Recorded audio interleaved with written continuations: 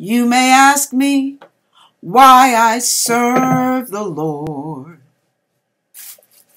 Is it just for heaven's gain, or to walk the mighty streets of gold, or to hear the angels sing? Is it just to drink from the fountain that never will run dry, or just to live forever, ever and ever in that sweet old by and by? But if heaven never was promised to me, neither God's promise to live eternally, it's been worth just having the Lord in my life.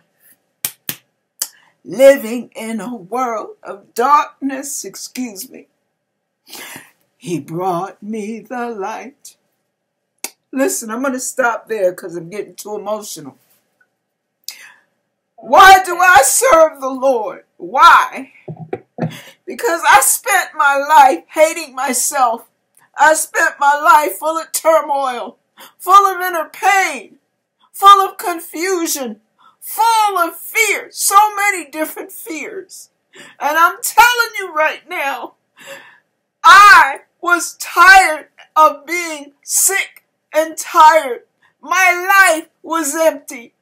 I was empty. My heart was empty. My spirit was empty. I felt worthless. I felt like a waste of time and a waste of space. I was a walking apology. I looked for love in all the wrong places. I played the fool. I acted a fool. I was a fool. And I'm telling you, being full of self-hatred, being insecure, having all kind of resentments and areas of unforgiveness, resentment and rage. God took me. He reached down into the cesspool of my life and He touched me, y'all. He touched me with His love, and I have never been the same. I experienced peace and found out it wasn't a poetic idea. It wasn't an idealistic concept. It was a reality. I experienced peace, real life. I woke up one day and was excited about being alive for the first time in my life. Instead of feeling like the walking dead, I was alive.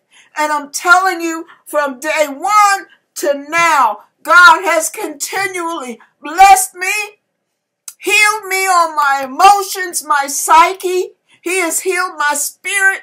He has made me whole. He put me back together again. He taught me what real love was. He taught me how to love and appreciate myself. He taught me how to love other people, not my way, but His way. He taught me what it meant to have wisdom, to have real integrity, to live in truth, to be honest and humble with your honesty. Listen, God is worth it if there's never ever a heaven, if there's never ever a hell. Some of y'all don't believe in either one. I don't care what you believe on that, but believe on Jesus Christ, because He is the only way. He's the reason to live. He's the reason you're loved. He's the reason that you can be made whole. The only way that it can happen, not through a pill, not through a bottle, not by a lover in the bed. You're not going to be whole based on what some man thinks about you or what some woman says about you. You will be made whole based on the love of God. The power of His resurrection will raise you up, and you will no longer be a dead man walking, but you will be alive in Christ in a way that you never dreamed of. Give Him a chance. All that love you've been scratching and digging for, He's got it. He's got it. And I want you to consider giving your heart to the Lord Jesus Christ. I felt so led to do this right now. And it was just a spur of the moment. This wasn't even planned for this service. But it's on me to do this. And I feel like God wants each and every one of us to help people understand why we need Jesus Christ. It's not a religion at all.